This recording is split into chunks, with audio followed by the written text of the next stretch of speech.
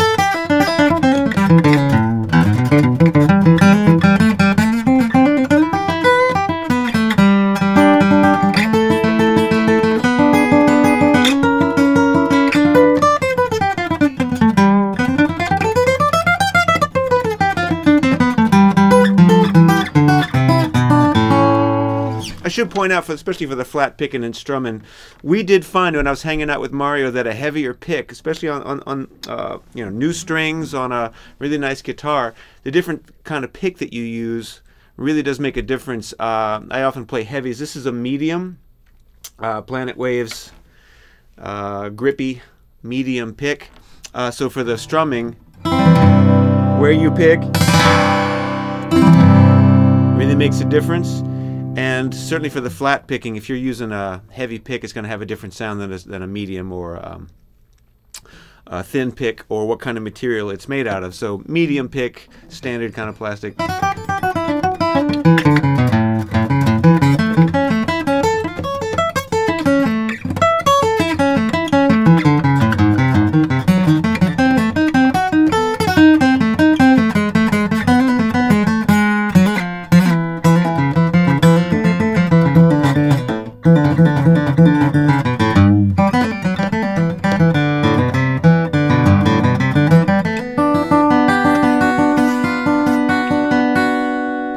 You know what I'm saying?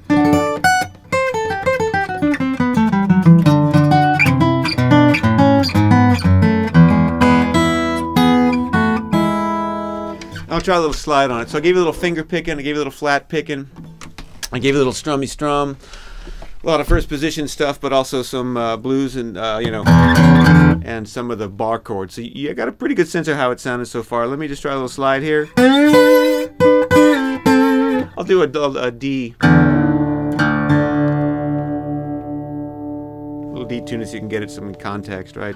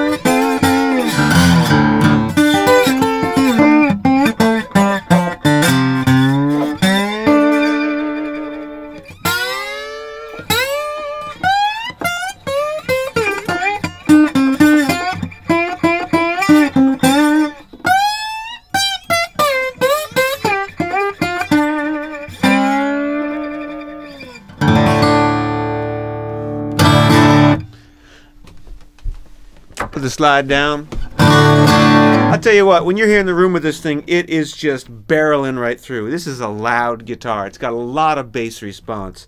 The top end is great too, especially with some new strings, nice and sheeny.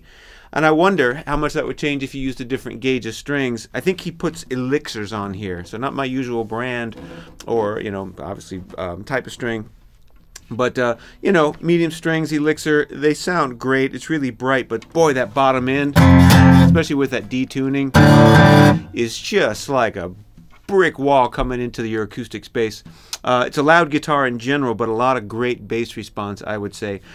For strumming, for first position, just, you know, singer-songwriter chording, wow, it's just really loud and beautiful and I'd say balanced in a way. I'd say it's, you know, actually even more like accentuated on the bottom end with these, you know, a new set of strings. I haven't played it with dead strings on it. That's how I took it home from Mario's. But with new strings, that bottom is really, really present, and the top is really present. So maybe actually a little bit of a dip in your just mids, not high mids or low mids, but just the straight up mids.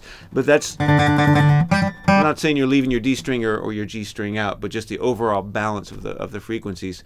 A loud guitar. For slide, it actually comes out to me in the room here a little bit almost dobro-ish, but for my playing, where I use flesh with the slide sometimes and pick, just a little bit pinched, even or as much as my parlor-sized guitars.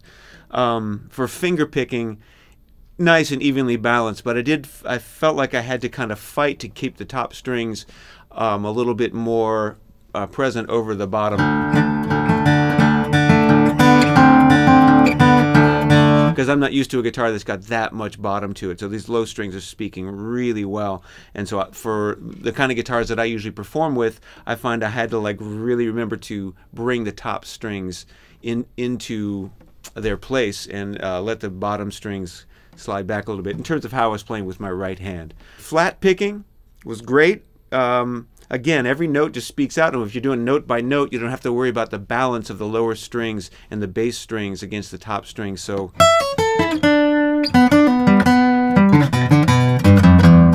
but you can even hear how that low E string, especially tuned to D at this point, is really just no problem. You don't have to work it, which I guess is what I'm used to. In any case, check out the bottom of the screen here. I'm going to have all the different woods that were put together in this, the reclaimed, the quarter sawn, the Cocobolo, the Pau Ferro. It's all going to be in there, and I asked Mario to double check me on my work. There's a lot of special reclaimed woods, piano key ivory put in this. It's an artistic piece. And it's an amazing musical instrument. So way to go, Mario DeSio. I should also say this is a one of a kind. Not just the cuts of wood that are in here, but he builds a lot of different kinds of guitars, custom ordered. If whatever you want, Mario will make it for you. He's been doing this since 2008 and learning all the time. And every time I hang with Mario, I learn something new. So thank you, Mario. This is a DeSio custom 6-string steel acoustic guitar. All right, everybody. Have a great day. Nice to see you.